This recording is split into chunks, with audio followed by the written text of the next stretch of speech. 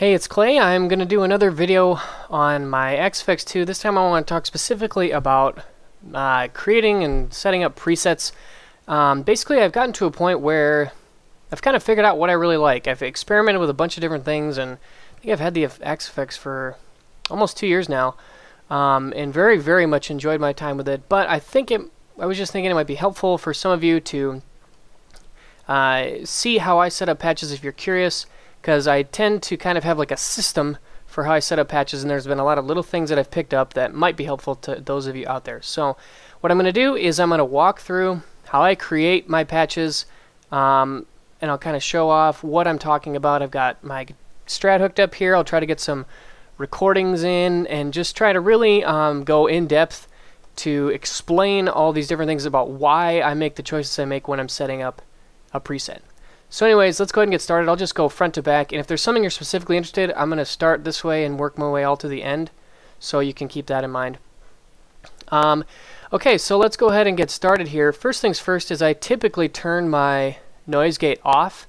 I just really do not like having a noise gate, so that's my personal preference. If you set it really low, it's usually okay, but I just am not a big fan. It tends to clamp dynamics and those types of things.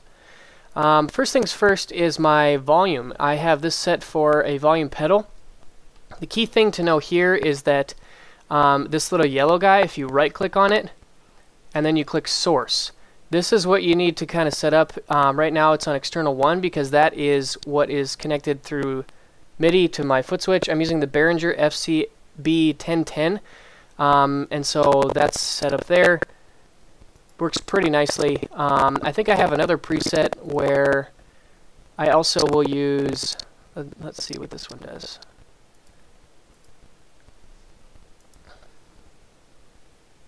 Okay, so I've got another one where I have a wah too. This one actually might be a better example, but this is the same thing. So this was set up to external 1, and then this one is set up to oh wait a minute. For some reason they're both on external 1. Well, that's not right. We want this one in external 2. So what that does is it lets me use both of my foot switches to control the volume pedal or the wah. Pretty nice setup. Works pretty well. Now, one thing I have noticed, and I don't know if this is like a quirk with the way my MIDI thing works, but if I switch to this preset, it will actually be dead until I sweep the volume pedal one time through, and then the sound will come through. I don't exactly know why that is, but it's just kind of a little quirk that I noticed in what I do. Sometimes I just leave it off. It kind of depends what I'm playing and where. Sometimes I want it, sometimes I don't.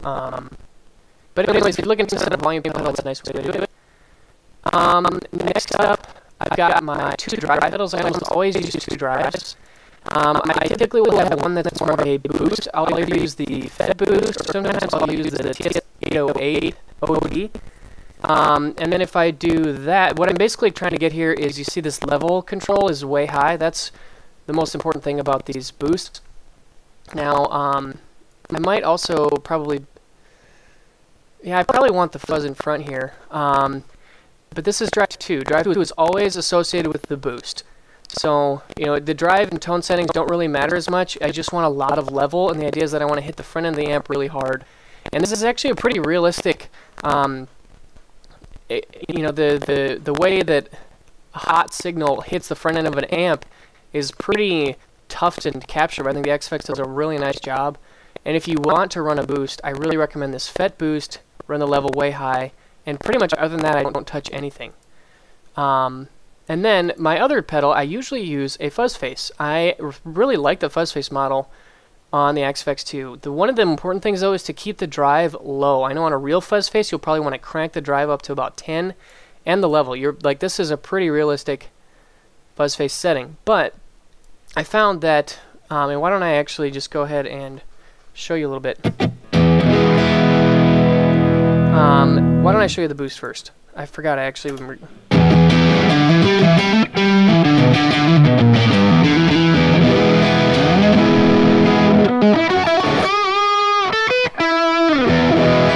Without.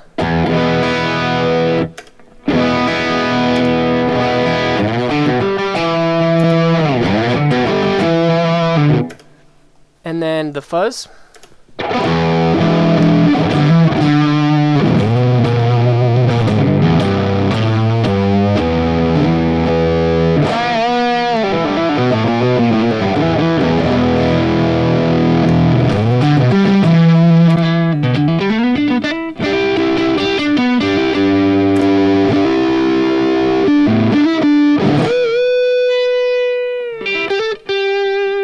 notice I'm just cleaning up with my guitar volume.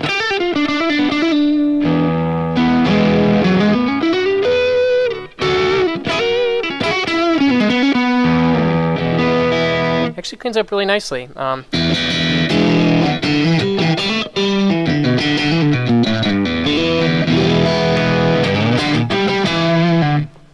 But if you get the drive knob up too high,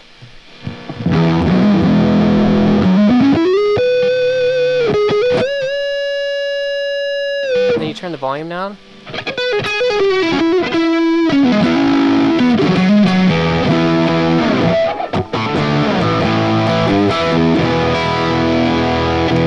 I just don't care for that. It's a little bit too much for my tastes. It does get cleaner, but I really like to be able to get it to an actual clean-ish tone.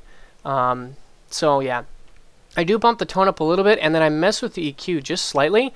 I want a little more mids and treble just to help it cut through the mix. Sometimes with fuzz pedals, they tend to get lost a little bit because there's so much gain and compression happening. So if you cut the bass, boost the mids, boost the treble, you get a little bit more of a fuzz that will cut through the mix, which I really like. Okay, let's get to the amp block. Now, the amp and cab block, the next two, are the most important parts of this whole chain. Now, my favorite amp block is the Plexi 100 watt high. There are a lot of really good amps. I mean, I used the 1987 for a while. I've used the Bassman is a really good amp. I mean, there are like literally more good amp models than I even have time to play with. The ODS Clean I really like. Deluxe Tweed is really neat. The AC30, AC15 are really good sounding. Sir Badgers are some good ones. I've used the Super Reverb quite a bit.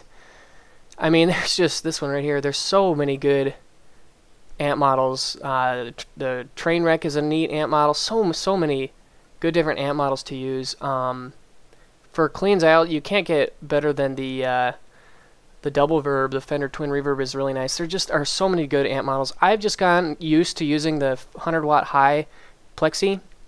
It just suits my ear. It's got that nice classic rock, you know.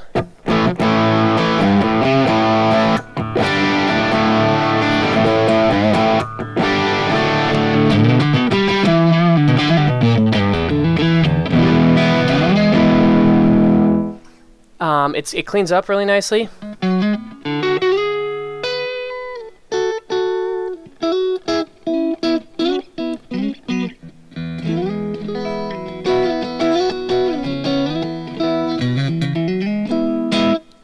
Just a very nice amp model all around.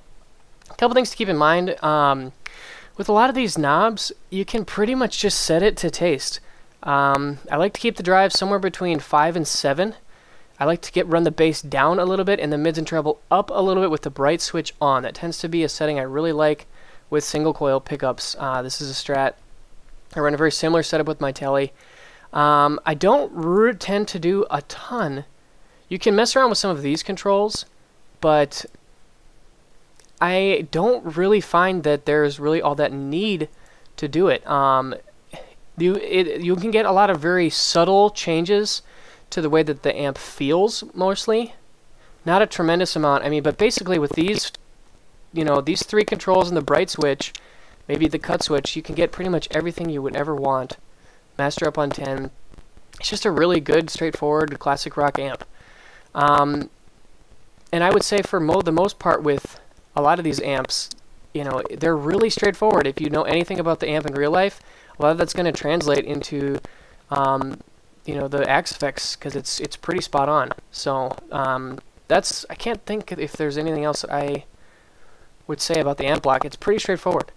Now for the cab block, one of the things that I have found is that so this F103 stock cab 4x12 basket weave TV mix is hands down my favorite IR or cab, I guess whatever you want to call it. But it's definitely my favorite. There are a lot of other really good ones too. I've tried the TV mix 4x12 TV mix number 2 from the new ultra resolution ones, and that's a really good one. I've got some custom ones loaded in. Basically I would say that this is one of the most important things to experiment on. Going through these cabs is really important, and you know, I said that this is pretty straightforward. You just kind of set it and forget it. This is the place where you really want to find something you like and something that sounds good to your ear, that most importantly, that feels really good, because this is where a tremendous amount of change and you know, getting the amp to sound and feel like what you want, you probably, if it doesn't sound like what you want, you probably don't have the right cab emulation, and you really gotta put the time in to find the cab that you like. And for me, I've settled on this 4x12 Basket Wave TV mix. I don't change anything. I leave it totally stock, and this is the cab that I like. This amp and this cab are tested for me, proven for me to be workhorses. Okay, from here we get into some interesting things. What I have is 2 delays in reverb. So I have a dotted eighth delay, I've got a quarter delay, and then I've got just a medium reverb. And you'll notice that what I do is I keep the dry signal running all the way through. And this was something that, the reason I did this is when I was messing around with different delays and stuff, I would find that sometimes when I would engage a delay, it would kind of mess with the perceived output of the dry signal. And maybe I was doing something wrong, but you know, what I would have is the level at 0 and the mix at, like, I don't know, 20% or something like that. But it just never felt very good. It almost felt like every time I hit the delay, I was kind of losing stuff, and then you'd have to like mess with the level, and it just didn't feel quite right to me. So what I've done instead is it is as if I have the dry signal running directly through the entire time. And then what I have is these delays and this reverb that can be inserted alongside the dry signal without affecting the dry signal in any way. So if you'll note, I'll just mess around with this quarter delay. I'm going to put it on, and you'll... If I turn it off, there should have been no difference there in the dry signal, and that was really big for me. So what you do is you put it up to its own separate spot, up or down from the dry path. And then there's a couple of things to note so it has to go up and then down, and I don't like to chain them together. I like to make sure that each one has its own independent in and out. And then you want to set the mix to 100%, and then you want to set the level, becomes like your new mix control. So I have this dotted eighth set to 6.2 decibels.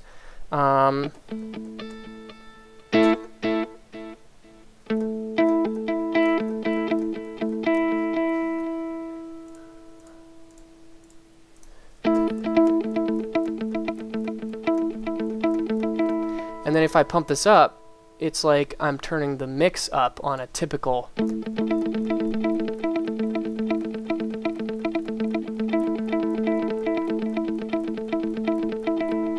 And then if you turn it down, it'll go away.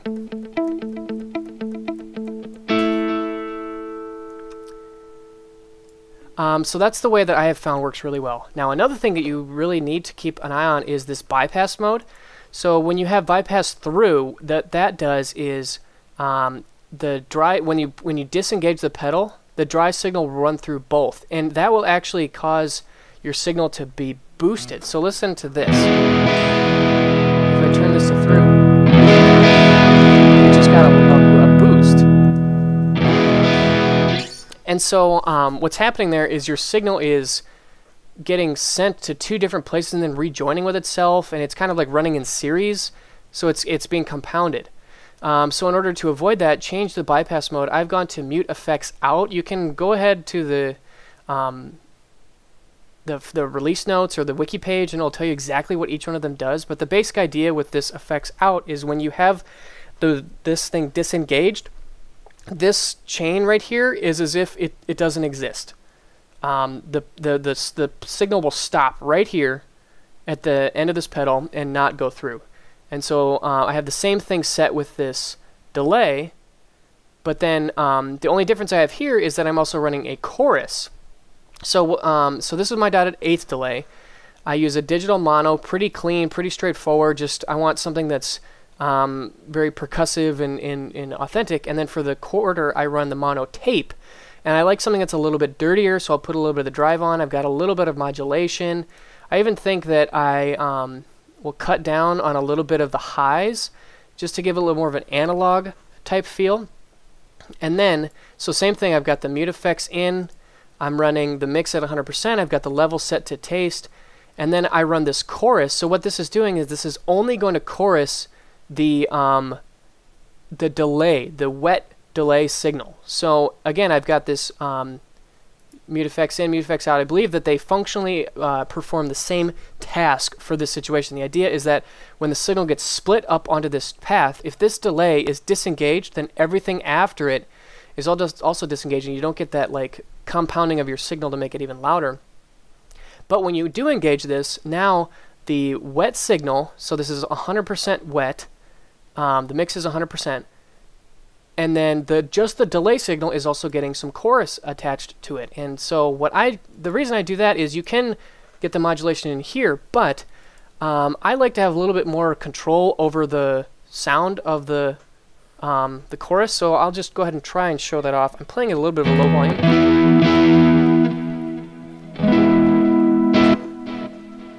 So then let's try it without the chorus.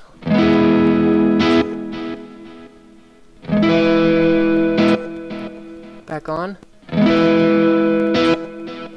So it's got a little bit of that warble to it.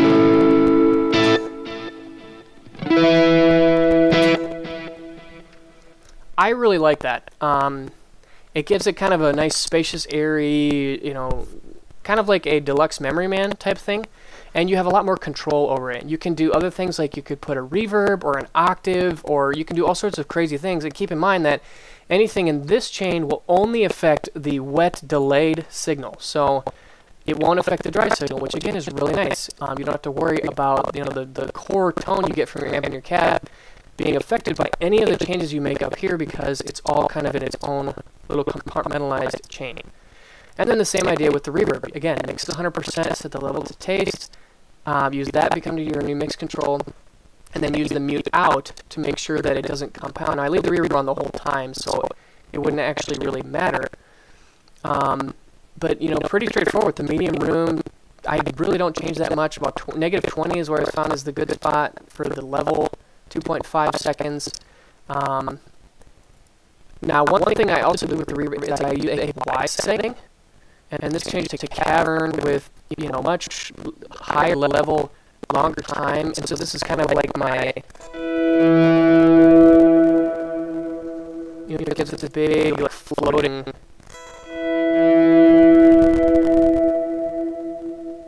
which I think is kind of neat. Now, again, you can do, I'm going to just go ahead and experiment with this. Let's go ahead and put this in its own chain. And we'll connect this back here, and let's put, let's do like an octave. I've never actually tried this before, but pitch, let's do a pitch shift. Let's try crystals. I don't even know what this is going to sound like.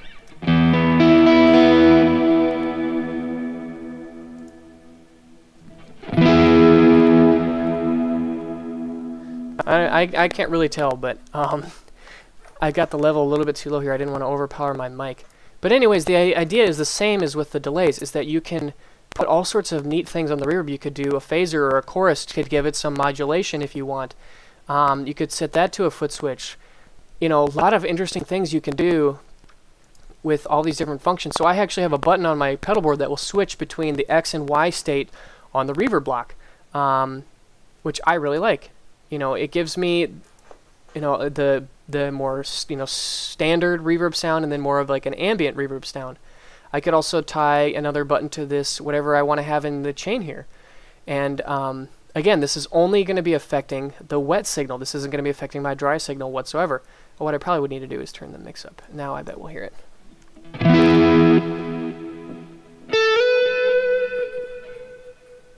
Well, I'll probably experiment with that some more, and I'll get back to you guys. But again, just a really, you know, a lot of different things you can do in terms of using these different patches or these different tracks to affect your signal in a way that you want. Now, there are other ways. I was watching some videos, and this is another way you can set up, and you can use a send and return. And what this does is it gives you more efficient use of space. With that other preset, there's like all these other blocks that I'm not using. But basically what you're doing is your signal chain runs here. You go into the send. You want to make sure your send level is 100%. And then it will just, follow over here to the return. Again, mix 100%. Pretty easy, straightforward. But again, I like to mix in a lot of my effects in their own signal chain. Again, bypass mode, mix, level. These are all set, 100% mix, level to taste. Use the bypass mode to make sure that your dry signal doesn't get compounded. And you can do a lot of neat, interesting things with this. I've got the rotary here on this patch. Let's go ahead and hear that. That sounds.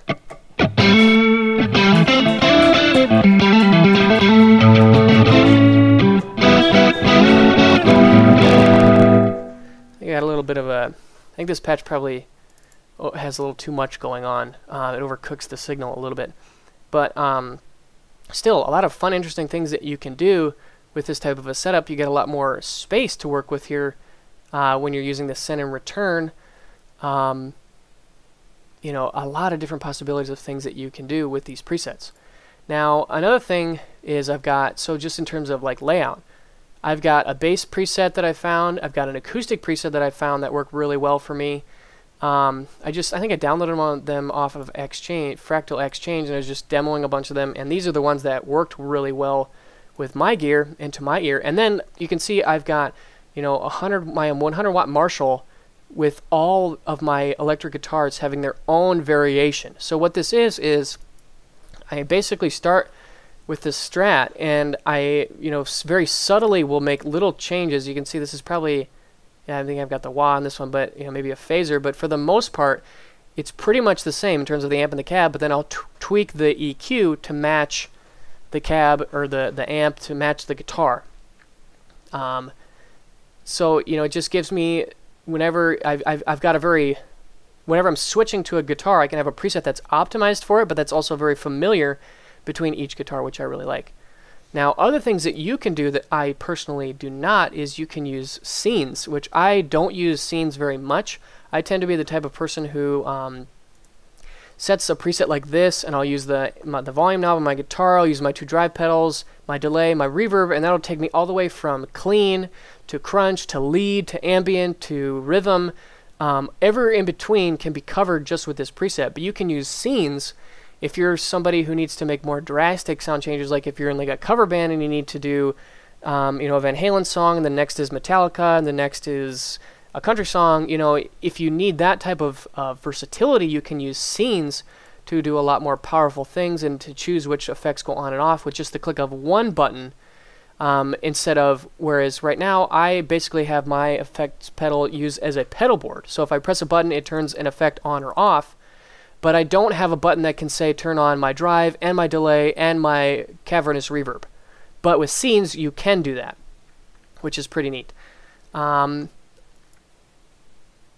then, yeah, for the most part, I just try and keep it where I'm getting everything that I need out of this box.